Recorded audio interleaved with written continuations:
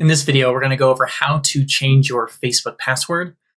Facebook just announced about a week ago that 50 million accounts have been hacked, and we highly recommend that you change your password and then save the new one.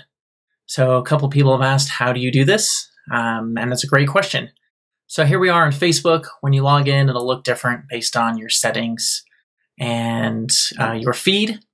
We're going to go ahead on the top right-hand corner. There is a down arrow or a down triangle. Go ahead and click that and go to Settings.